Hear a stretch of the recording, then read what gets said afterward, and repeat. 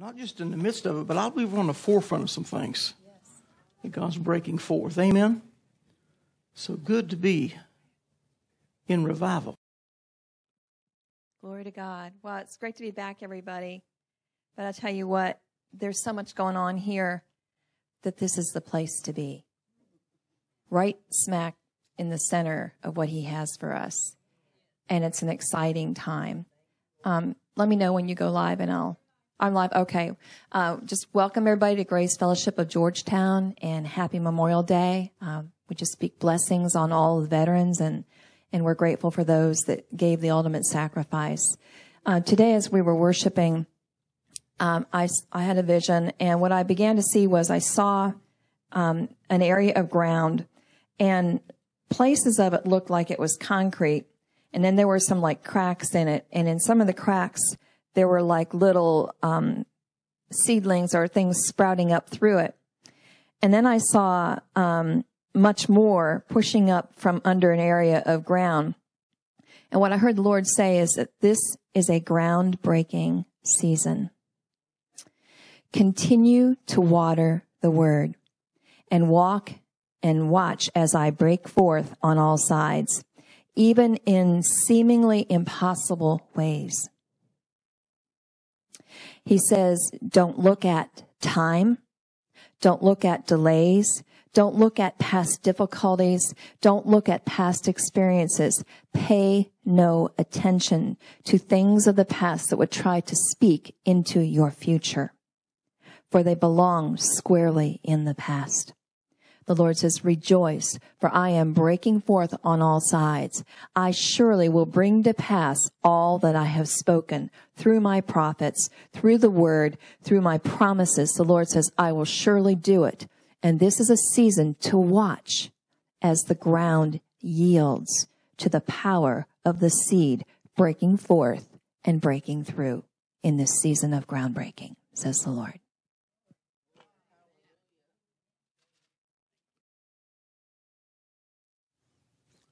I believe we've started a season we've been believing for years. You ready for the word this morning? Turn with me in your Bibles to Hebrews chapter 11. We're going to set a direction. Although we're going to start one direction, we're going to get on a rabbit trail for the rest of the service, I'm pretty sure. Hebrews chapter 11, are you there? Verse number 1. Now faith is the substance of things hoped for, the evidence of things not seen. Faith is our ability to receive from an unseen realm. It's the provision God gave us to receive out of the kingdom of heaven and bring it to the world today, right? In this potential of faith, we can see every problem in our life resolved. Every challenge solved. Every need met. Now, in this verse, he says faith is the substance of things hoped for. I'm telling you what, when you really make a faith connection, when you really build faith in your life, it has substance. You know you have faith. You're not hoping you have something. You know you have it. But it says it's the evidence of things not seen. Actually, a better translation of that word evidence is conviction. You're convinced there's an unseen realm. You're convinced that unseen realm can provide what you're believing for. Amen? You really believe, you're convinced you can live out of another kingdom, not visible with natural eyes. Amen? Now he goes on and he says, verse 2, for by it the elders obtained a good report. By what? By faith. Through faith we understand that the worlds, the ages, that word worlds, there should be ages, were framed by the word of God, so that things which are seen were not made of things which do appear. God, through faith, created this entire universe and put in place all of the ages through the words he spoke. And then he goes into this, I'm not going to read through this today, but he says, by faith Abel offered unto God a more excellent sacrifice. He starts talking about all these people, what they did by faith. By faith, Abel. By faith, Enoch. By faith, Noah. By faith, Moses. Well, he goes on to Abraham, Isaac, Jacob, Joseph, Moses, all the way through all these great leaders in the Old Testament. And he says what they did, they all did by faith. Making it clear that God's looking for people that will become experts, masters at using the principles of the kingdom, including faith. Amen. Now, I've written on the board for the sake of time. We've been talking about this some lately. And this is 2 steps. I'll just call it to a resolution.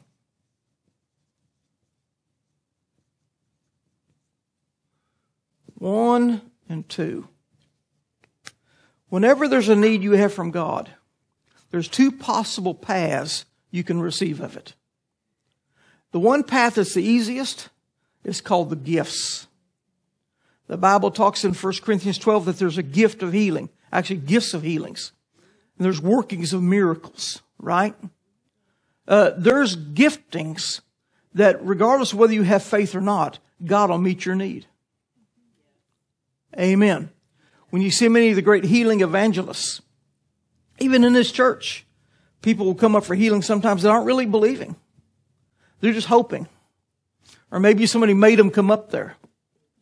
And it's amazing how God has mercy on new believers, on people that are new to learning about the kingdom of heaven. They'll come up here and you say, what do you want? Well, I'm hoping God will heal me. And you pray and boom, God heals them. Had nothing to do with their faith. It was a free gift. Amen. So Oral Roberts and Kenneth Hagin, Jack Coe, A.E. Allen, all these guys would have these big tents. People would show up, some in faith and some not. Yet multitudes would be healed. Amen. By the spiritual giftings. And praise God for giftings. There's even a gifting of faith. I've had it come on me more than once where you're going to pray for somebody and all of a sudden you know they're going to get it. You just know that you know it's about to happen.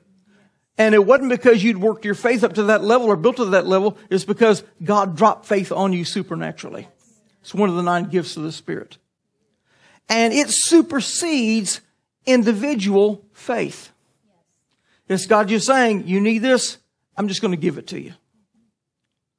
But it's amazing, once you get matured in the body, once you get a little older, how God expects you to grow up and use your faith. There were things early on maybe God would give to you as a gift, but later you got to use your faith for. And you try to go get it as a gift. And God will say, no. Get in the Word. Speak the Word. Believe me for this. Amen. Not that the gift can't come on you later, can't produce for you later, but God does expect us to grow up beyond baby state. And the gifts are mostly for people that have not yet developed enough to use their own faith. Amen. The second passage, and see, this is the thing. If you went to a Benny Hinn conference, and maybe you went there with some major infirmity, some major problem, you don't know if you're going to be called up or not. How many have ever been to a Benny Hinn crusade? What does he do? He starts calling people out. I don't believe all that stuff. Well, I've been in the middle of it. It's real. And he'll call people out, word of knowledge, and say, God says you've been suffering with this and He's healing you right now. Boom, they'll be healed. Free gifts. But you might go there may be 25,000 people in attendance. You don't know if you're going to be called out. In fact, let's say he calls out 50 people and there's 25,000. What is that? About 1 in 500 chance you're going to get called out. That's not very certain.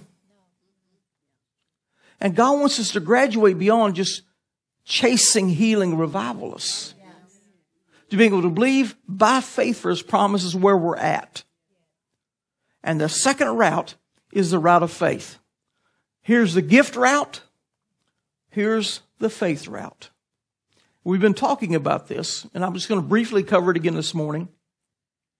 That if you're really going to stand on faith for anything God has, there's several steps involved. It's more than just believing, well, I believe the Word of God is true, so I receive it. It's more than that. You got to build your faith. You have to develop it. If you've ever watched the guys that bodybuild, not me, don't get mistaken. They'll work on their, what it called, leg day one day, and triceps and neck and whatever else, And they're building themselves up in each area they want to build up. If you're going to walk by faith, there's areas you got to focus on. Somebody posted a picture the other day of Sylvester Stallone, and was it Arnold Schwarzenegger? Somebody else.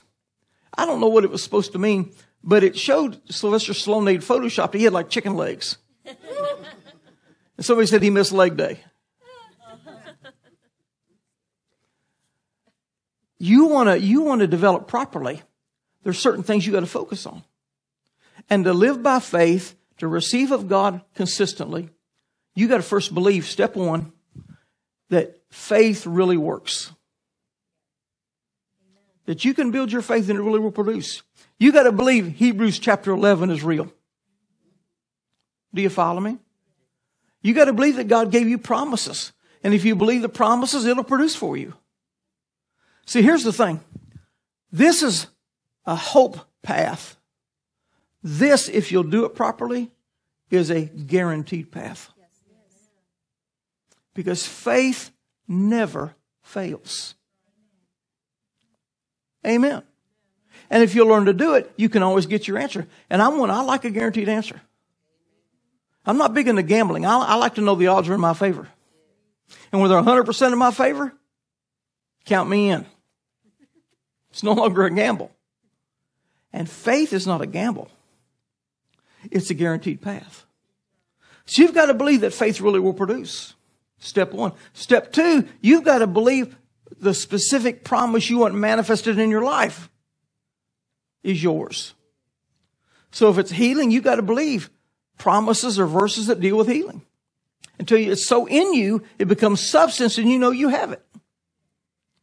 Amen. And it's impossible to explain faith until you've had faith.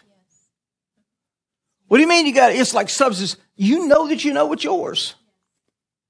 Here's an example of true faith. How many here believe if you died right today, you would be going to heaven? Anybody here? Well, how do you know that's true? Yeah, here's what happened. You've heard that all of your Christian walk. Over and over and over again. Amen. That if you believe, you'll be saved. Right? Put your faith in the cross, you're going to heaven. You know, and if I came to you and I said, let me pick on somebody. Lynn, if I came to you and I said, I don't believe if you died today, you'd go to heaven. You'd laugh. Why? Because that promise has become substance inside of you. You know that you have it. You're not just hoping, you know it's yours. And you can have that same type of faith in any promise of God if you just build it into yourself. Through meditating the word over and over again. It starts to solidify inside of you. And you know it's yours. And even when sick symptoms hit you, you'll go, no, devil, Mr. Devil, wrong address. That doesn't belong to me. Amen. Those aren't my symptoms. I don't know how many times in the past little over a year, I've had my throat start to burn a little bit or hurt.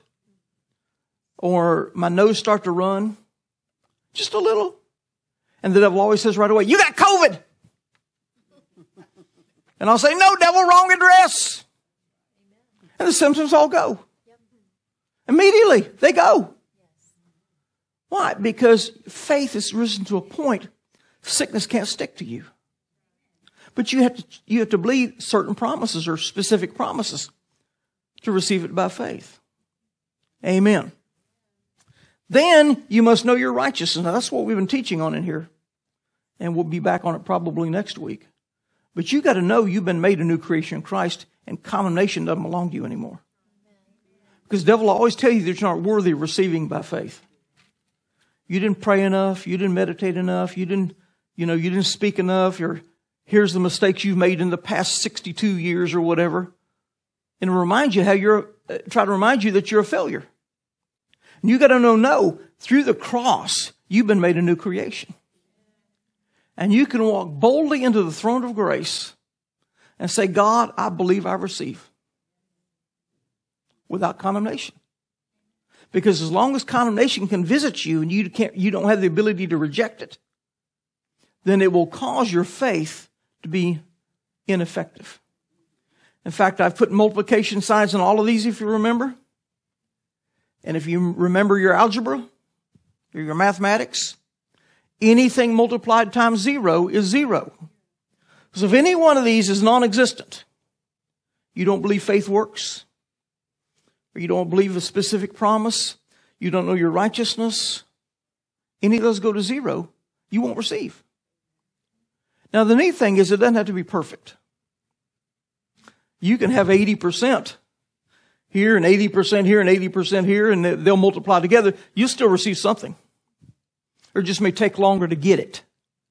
Do you follow me? But you've got to work your faith in those areas. As well, you've got to know your authority through Christ. That you've been given the authority to speak the word of God. And every devil in hell must bow to that word. Creation itself must align with the words you speak. Right? And then the fifth one is you must follow the spiritual principles of the word. In other words, you're believing for finances. If you've not sown a seed, you won't produce. If you're believing for healing, but you're not speaking it, that violates the spiritual principle. You won't receive it. You've got to sow the seed. You've got to honor your father and your mother. The Bible says faith works by love. You better be endeavoring to walk in love. You can't be mean-spirited and think it's going to produce for you. And of course, James said, a lot of people, I believe it's James, could have been John, are believing for promises of God. But he said, you want to spit it on your own lusts. And because you do, you won't receive anything. So these are spiritual principles. And so they got to be implemented. Now, all of these first 4 steps here all deal with faith. You must believe faith works. You must believe specific promises. You must believe in your authority and believe in your righteousness. Those are all faith related. The fifth one is primarily works related. You got to speak something. You have to stand. You have to love. You follow sow whatever God instructs you on, whatever the word says. You got to do that. Those are works related. And what did James say? Faith without works is dead, being alone. You can have all of this, but if you're not doing something to activate it, it won't produce. You can mix all the ingredients for bread together, but until you put in the yeast, you get crackers. And bread, yeah. Crackers, And these are steps that are mandatory to live by faith, to walk by faith. And it runs contrary to so many people's normal thinking. I just don't know if I can agree with all of that. Well, I'm not teaching anything not in the Word. That's right. And I've come to the realization I'm limited in what I can do of my own ability. Yes. But God says through faith, nothing shall be impossible unto you. Now again, I'm a calculating type person. I'm limited versus faith is unlimited. Let's see, which shall I choose? I'm going to do what's necessary to learn to live by faith. Yes. Amen. And it's a process. You'll fall some, but because you know faith works, you'll get back up and do it again.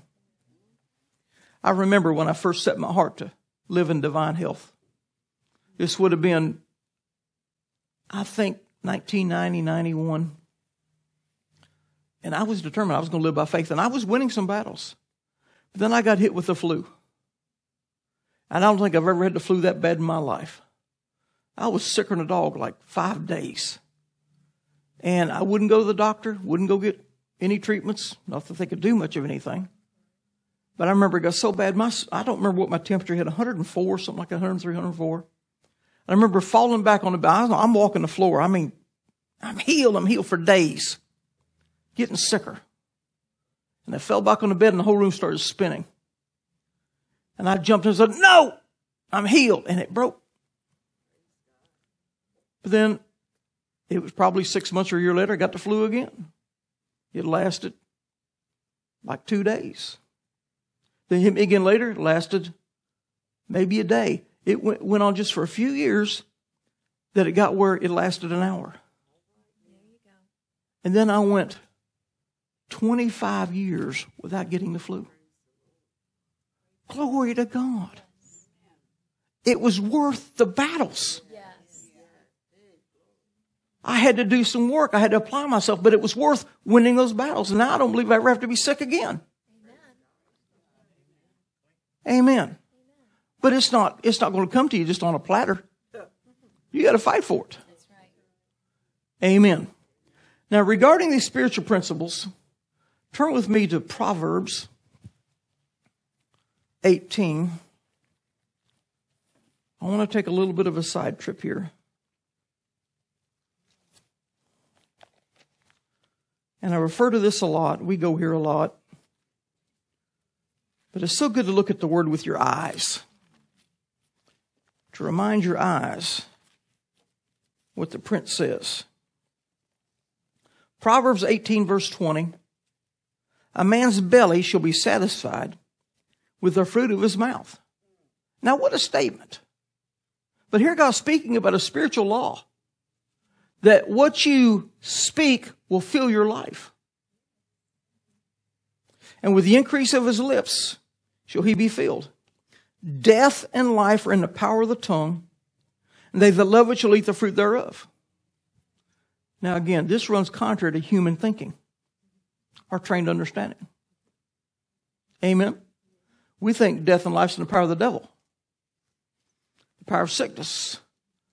The power of somebody attacking us. But here the word says, it's in the power of your tongue. And that, how many besides me were raised up hearing, sticks and stones may break my bones, but words will never hurt me? That's a lie of the devil. Words can kill you. Especially the ones you speak. We've fallen for some lie that what we speak has no major impact or importance. When in fact, it's the determinant factor for the direction of our lives. And a person that's going to be victorious in the kingdom of heaven must learn to control what comes out of their mouth. Yes. Amen. Yes. And I want to talk about what we speak this morning I'm going to do a specific application. Go with me to Ephesians chapter 4.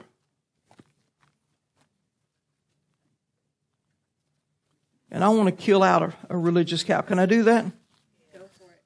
Will you guys let me just butcher a religious cow this morning, meaning something we believed in the past? In fact, before you go to Ephesians, go to Mark chapter 7. Let's go there.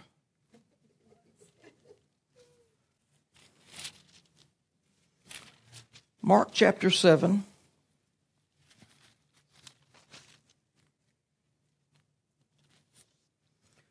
And verse number 6, Jesus answered and said unto them, well hath Isaiah prophesied of you hypocrites, as it is written, this people honoreth me with their lips, but their heart is far from me. Verse 7, howbeit in vain do they worship for me, teaching for doctrines the commandments of men. Now, Jesus addressed some of these commandments that religion had changed. You follow me? He said the worst is honor your father and mother is the first commandment with a promise. But he said, you say that, but then you say also, well, I've dedicated my goods to the temple, and therefore I can't support my mother and my father. And he says, you're making the word of God powerless by that. That you're teaching man's doctrines instead of God's word. And Jesus came to kill religious cows. Yes. I mean, he came just to flip over the tables in the temple and say, you're doing it all wrong. You've got it all wrong. And part of my assignment in the church is to tell the church, you've got some things wrong. We've got some things wrong. We're trying to be nice people versus anointed people. We're trying to build big churches versus glory-filled churches. And God wants us to put things in the right order, and the word should be first place. Amen. He goes on and he says, in verse number 7, howbeit in vain do they, verse number 13, making the word of God of none effect through your tradition. See, when you replace the word of God with a tradition, you neutralize the power of the word. Why? Because you're doing a placebo. See, if the preachers tell you, all you got to do is come to church, you're going to heaven, they just gave you a placebo. You're not going to be able to access divine healing through that or financial blessing or whatever God wants you. There's no verse that says if you just go to church, God will bless everything in your household. Therefore, you make the word of God of none effect. And I search the scriptures trying to eradicate tradition from my life. Because we've all got them in there. And I want to talk about one this morning. How long have I been going, Charles? Man. And I got 4 pages of notes. Ephesians. We'll see how far we get. Ephesians chapter 4, 29. Says, let no corrupt communication proceed out of your mouth, but that which is good to the use of edifying, that it may minister grace unto the hearers. And I repented for this Friday night. I'll repent for it again. We showed a movie Friday night to quite a few people that I hadn't seen in 20 years, and I forgot how much profanity was in it. It wasn't just be riffed with it or filled with it, but there were some things said that just are not considered godly. And so again, I repent for that. I should have previewed it. And once I heard a few words, I should have said, no, we're not doing that. I apologize for that. But I also want to explain something, that sometimes we get offended by things that are said we call profanity, that God never said was a sin. Here it says, let no corrupt communication come out of your mouth. Some translations say foul language. But that word corrupt means rotten. That which is spoiled. That which is unfit to eat. And we've come to interpret that as cussing. You shouldn't cuss. That really is, I don't believe applies that verse at all. It's not talking about cussing. Do you follow me? It's talking about that which is rotten. Well, cussing is rotten. Listen, I'm not defending cussing at all. Not at all. I hope to have it totally out of my life, to never say another foul word, because I believe it doesn't represent Christ appropriately. Do you follow me? But I want to look at what God really says about the words we speak. See, we define cussing to speak words that are frowned upon. And most of them are slang. Do you follow me? Instead of but, B-U-T-T, he said that in church. Backside, we may say something else.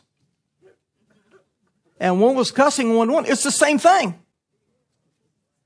It was the same thing. You just said it with a different word. You know, the Bible's full of this word that we can't speak publicly. It's H-E double hockey sticks. But we'll say heck. And heck is just slang for Hades. Do you find that because we replaced it with a slang word, all of a sudden you're sinning. You're profane. You're cussing because you said a word that in our age right now is inappropriate. I heard that. Like you're going to get yours busted, right? I mean, I'm going to go further with this. But I can't find a single scripture in the Word that says you're going to be judged for your slang. Do you find? And again, I'm not defending profanity. I'm trying to get you not to freak out over it. Because I I have people, I live in the world. I go to motorcycle gatherings. I go to witness to people. I got family. And it's amazing how many people will say blank. And they'll go, I'm sorry, I forgot you were a pastor. And I'm going, oh, Jesus, I hope I can recover. I heard a bad word. And it was slang. Again, not defending, trying to put it in proper light. We've elevated cussing to like one of the top 10 thou shalt nots. And it's not even in the Word. Do you follow me on this? Can I take this further? Yes. Well, we can say the word dung. It's the same thing. We can say female dog. What I'm getting at is what we're saying are improper words. See, we're not naming something specifically that's bad. We're just using a slang word that's frowned about. Or we're replacing a frowned upon word with slang. Because heck is slang. How about this one? Dang. Is a slang word. Right? Drat. Slang words for the other one. And I'm not recommending you go around saying D or GD or anything, you follow me? But when you say dang, you're saying the same thing. You're saying it in a fashion that the public is not frowned upon. Yes. And we're letting people's perception of what a bad word is frame what's acceptable or frame what's a sin. And the being upset over cussing has become a very strong tradition in Christianity. When in God's eyes it may not be all that serious, other than it reflects bad on the church. Here's one. If you go to England, the word bloody is the equivalent to their F word, our F word. That is a frowned upon word. So now we see location determines what's a cuss word. There is no set of banned words in Scripture. Amen. Yet, we've been so trained or ingrained with this rejection of profanity. And again, I'm not defending it. I don't want it in my life. But we've been so entrained about it that somehow, oh my, are they even saved? And I'm not sure biblically if it's that serious. Do you follow me? Not desirable. But there's a whole lot of mean-spirited, covetous, gossiping, backbiting, jealous Christians that would never cuss. And which do you think God's really upset with? The biker that never learned to clean up his language, but's living for God? Or the Christian been saved for 40 years and still's not forgiving people? There's a perspective we've got to have in these things.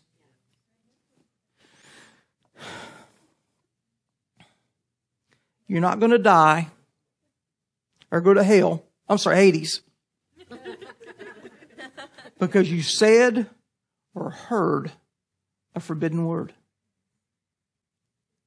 Amen. Now, I was not saying, oh, he said that word. Mark his name out of the Lamb's Book of Life. I was not tracking your individual words. Amen.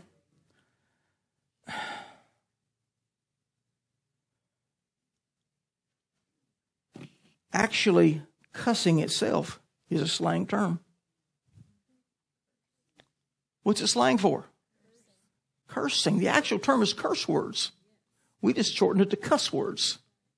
Because see, people couldn't spell, 5-letter word. It had to be 4-letter. I don't know what it is. It's curse words. Now let me talk about curse words. Cursing means to condemn or to speak the opposite of the blessing upon. Many times cursing would be to want to send somebody to Hades. Amen? Cursing is to speak, follow me on this, opposite the Word of God. Yes. Over someone else or yourself. So, if someone says the word poop, nothing was ever even condemned. That's right. Or if you said the slang term for poop. But poop itself is a slang term, isn't it? That would be slang to the second power. Nothing was condemned. You were just emotionally expressing momentary frustration with a situation when you said the wrong word. Yes. Amen.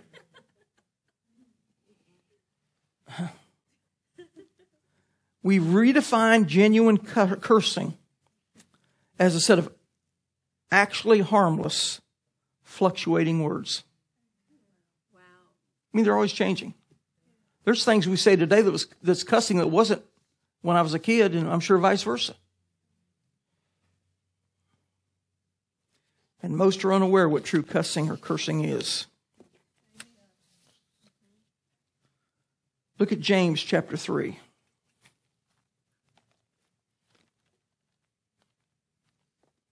Now, if this is rubbing you the wrong way, just let it die. Just knock that cow on the head.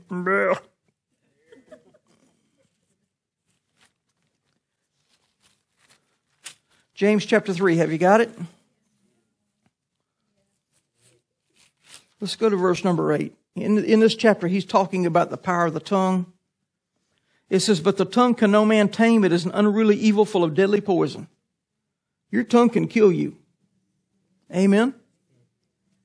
"Therewith bless we God, even the Father. And therewith curse," there's curse, "curse we men which are made after the similitude of God. Out of the same mouth proceedeth blessing and cursing. My brethren, these things ought not so to be. Does the fountain send forth at the same place sweet water and bitter? Can a fig tree, my brethren, bear olive berries, either a vine figs? So can no fountain yield both salt water and fresh." Here James is trying to let the reader know that we've got to control what comes out of our mouth. Because if you are controlling in some areas but not others, it still is defiled. Here's an example here's an example I used to get tickled at. They would have a smoking section in a restaurant, but it's all the same air conditioning system. And who wants to swim in a swimming pool with the urinating into the pool? Here's a line in the water. It's all mixing. Amen. And here we're hearing, you got to make sure you have fresh water coming out of your mouth at all times. But he's not talking about rejected words. He's talking about inappropriate speech or cursing speech. Let me tell you what true curse words are. You ready for this? I just wish they would drop dead. That's a curse word. Or drink poison. You follow me? Or fail in whatever they're doing. They're losers. Screw-ups. They're stupid. Those are curse words. You're using your tongue to speak words of curse, the opposite of blessing, over people made in the similitude of God. And James said you shouldn't do that. Yet how many people are speaking about other people, often negatively, but would almost faint if they heard a profane word? Which one do you think God really puts the greatest weight in?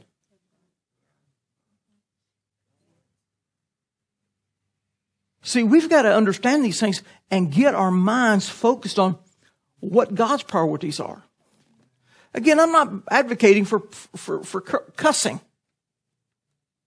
But better to cuss than to curse.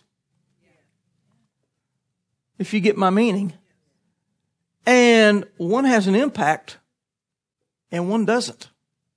as far as actual release of the power of God. Well, they can just go to Hades. Or GD with anything following. And there's an example of profanity, what we call profanity, that is a cursing. Because you're declaring something goes to the underworld.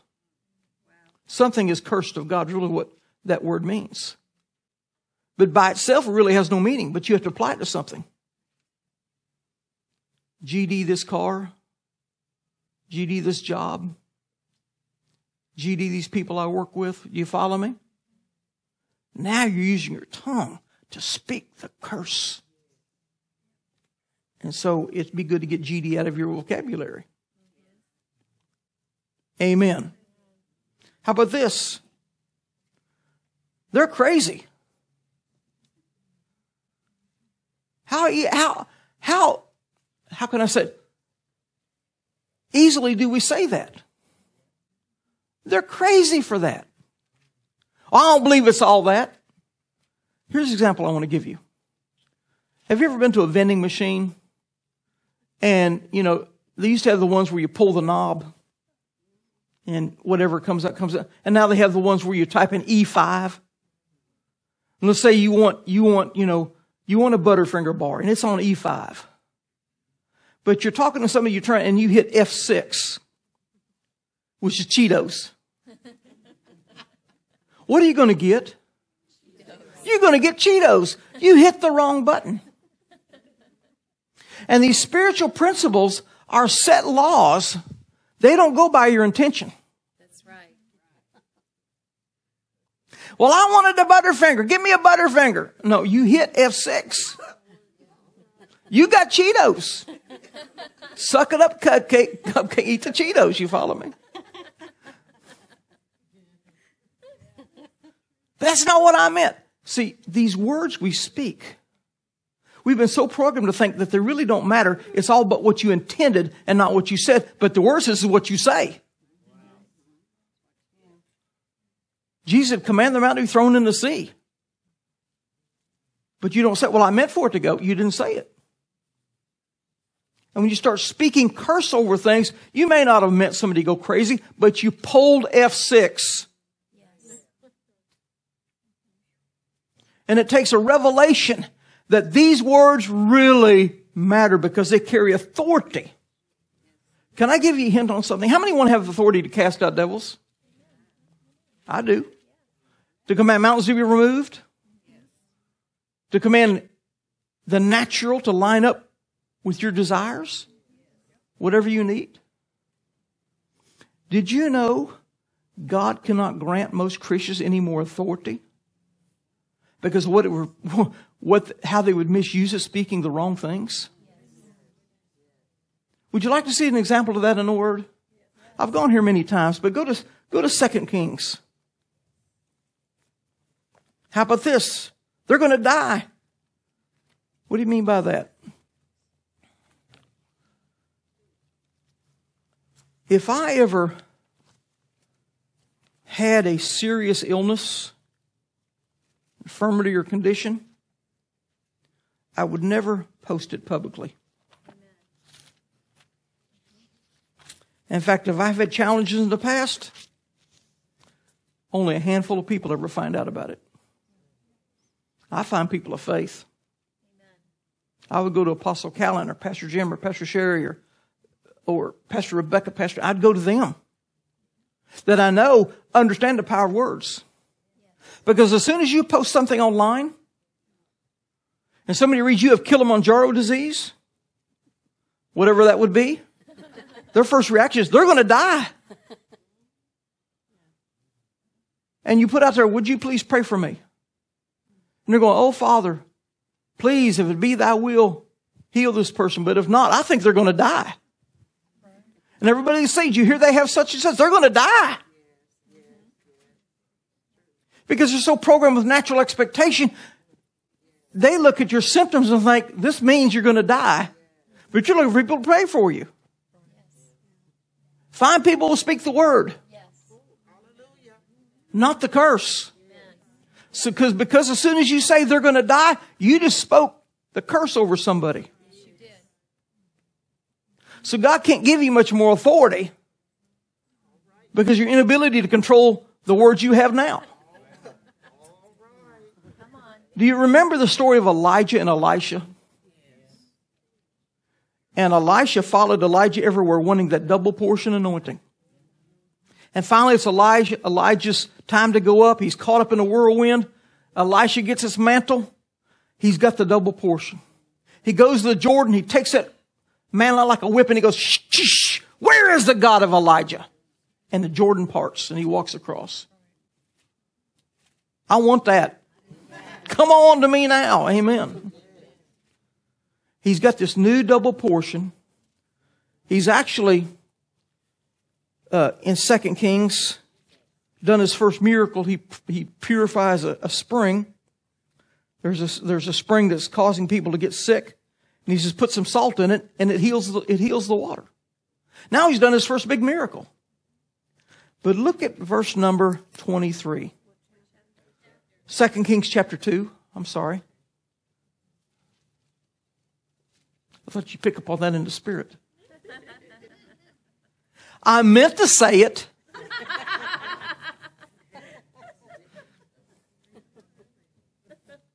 Now he's just done his first miracle. This is, and he went up from thence unto Bethel. Say Bethel. That's the house of God. Bethel is house. El is God. It means the house of God. And as he was going up by the way, there came forth little children. Say little children. Out of the city and mocked him. And said unto him, go up thou bald head, go up thou bald head. They're mocking him as if he should do what Elijah did. Get caught up, right?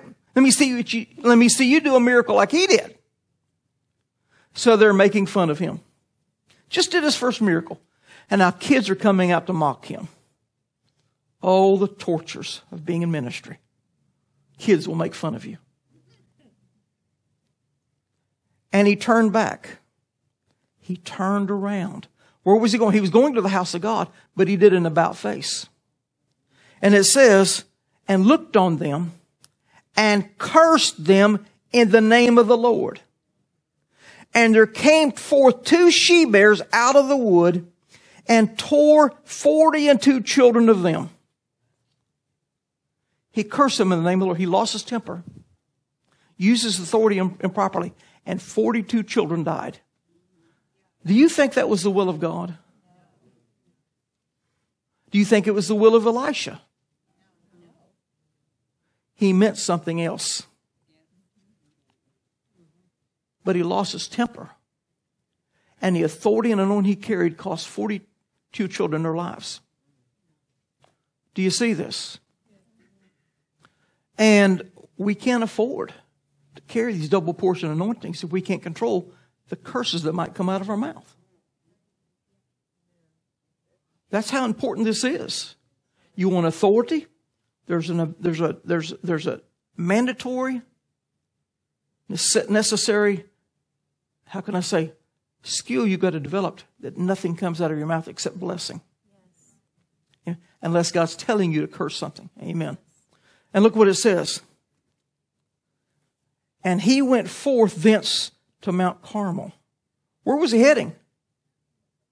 Bethel. It changed the course of his ministry. He had to change directions because he lost control of his tongue. And from thence returned to Samaria. You go into the house of God, you end up in Samaria.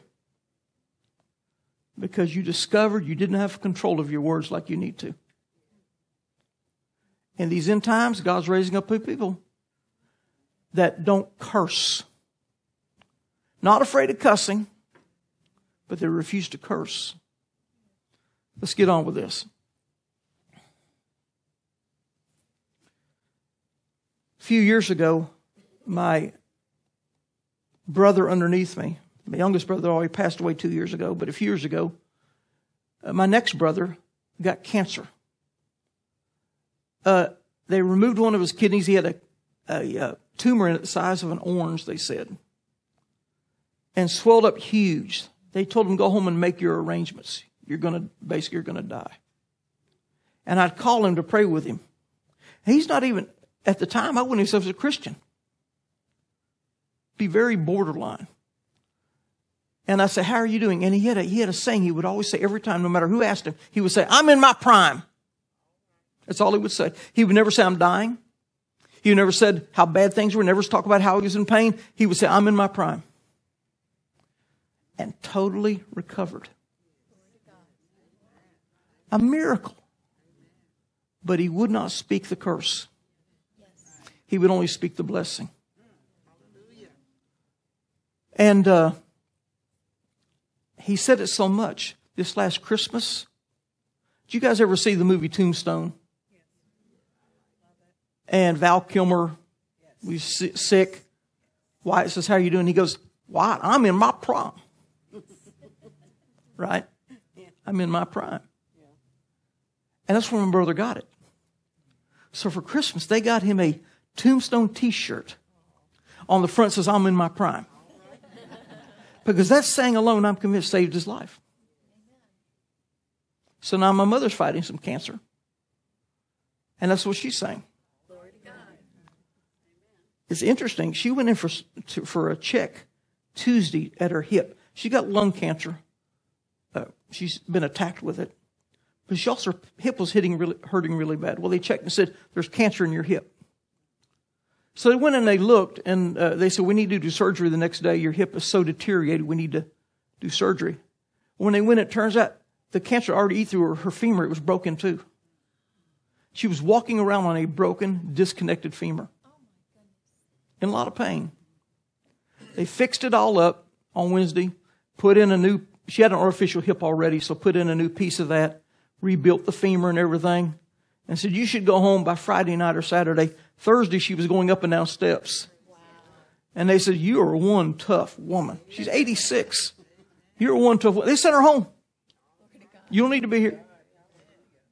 But she's saying, I'm in my prime. Yes, we agree with her. And so we don't speak she's going to die. She'll live and declare the works of the Lord, right? So we're talking about cursing other people. But I tell you what we tend to be best at is self-cursing. Cursing ourselves. Now I'm going to say some things, and probably every toe in here is going to get stepped on. Is that okay? I mean, if we're going to deal with a religious cow, should we not let the toes get stepped on? How do you curse yourself? I could just die. Remember we saw in Proverbs 18, death and life is in the power of the tongue? Yes. Death is the natural state of the world system. And it's the natural speech that will come out of our mouth. We never say, I could just live. I'm living to see you. We say, I'm dying to see you. The enemy has this program to speak death all through our lives. It's self-cursing. Let's get too far out there. I understand it is. But I understand this, the kingdom of heaven doesn't work like the natural. And if you come into the kingdom with natural thinking, you won't let it be renewed. You'll stay functioning in the natural. Yes. I'm sick and tired of fill in the blank. I'm sick and tired. How about I'm full of life and energized? I'm healthy and full of strength. And then we say, I'm sick and tired of being sick and tired. When they just compounded it. Curse squared.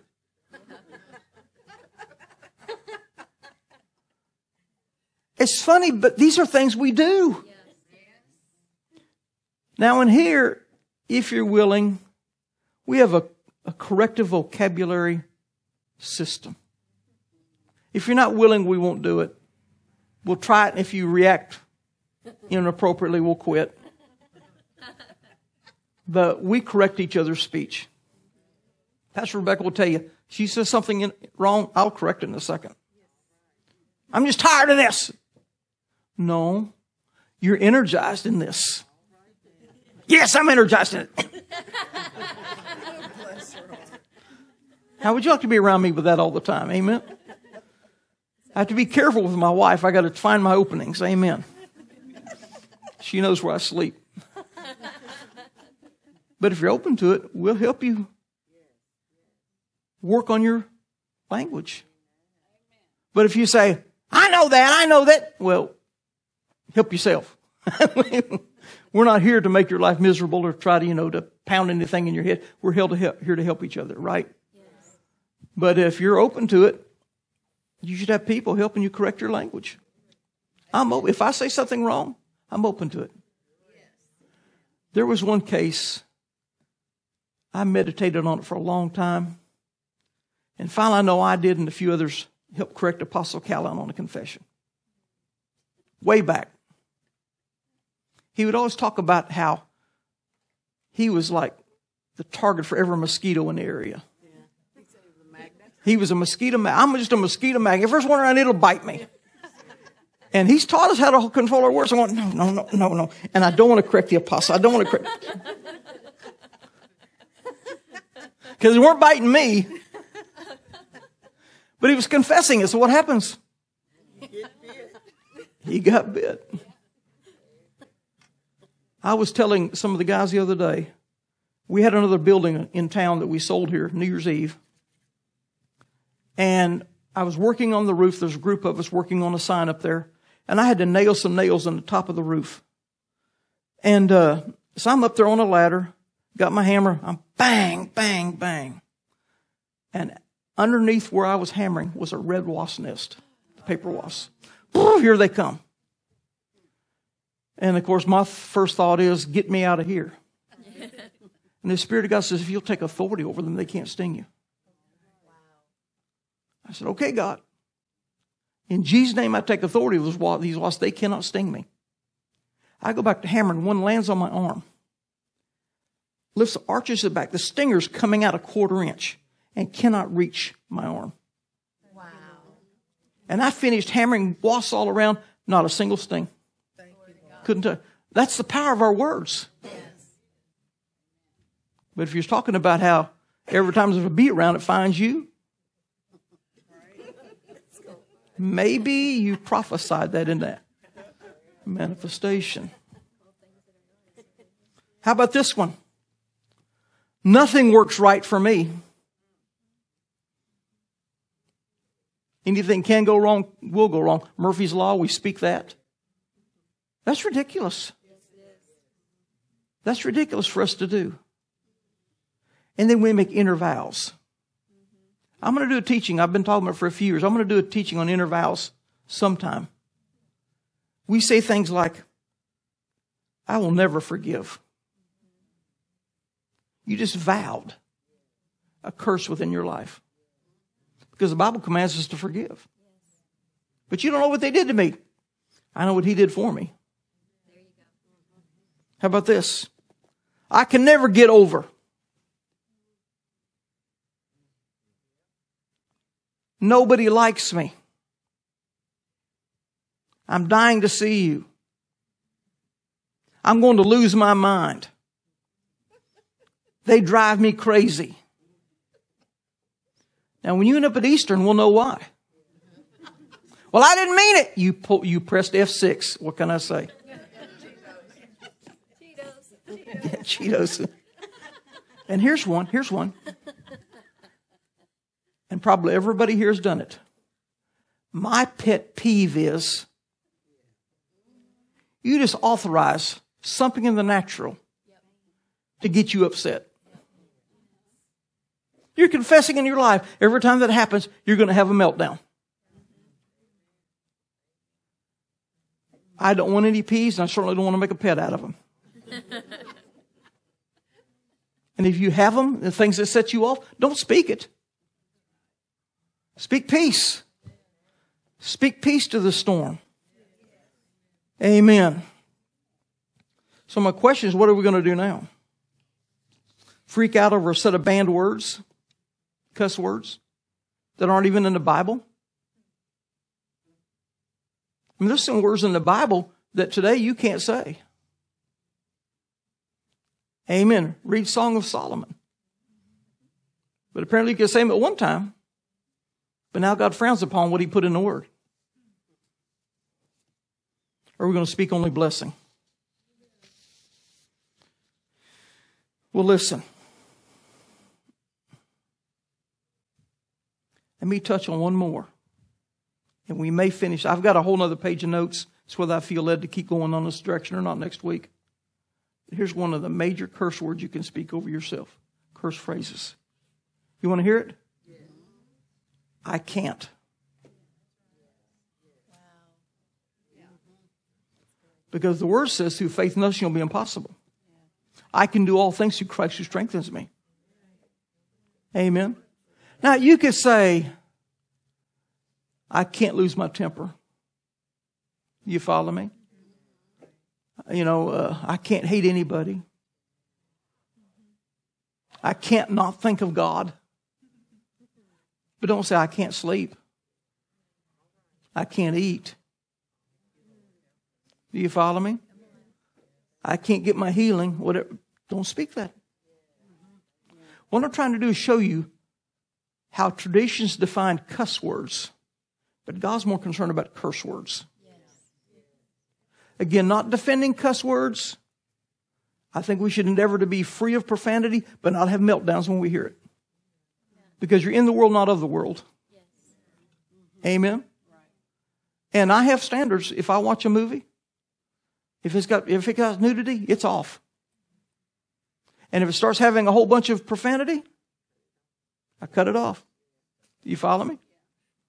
And if it's blood and guts, cut it off. And I don't watch anything that's a horror movie. I'm not going to be programmed to accept fear. But if I'm exposed to something, my armor's stronger than that. And I'm not going to, freak out over it or judge anybody because of it. Some of the most loving people I've known in the past, who would never speak an ill word against anybody, still said cuss words. And some of the most clean speech people I've ever met were some of the most critical and judgmental people I've ever known. And I think we have it sometimes out of focus what's important to God. Did you get anything out of this? Thank you, Jesus. Thank you, Lord God. Thank you, Jesus. Praise you, Lord God. I want to ask you this morning.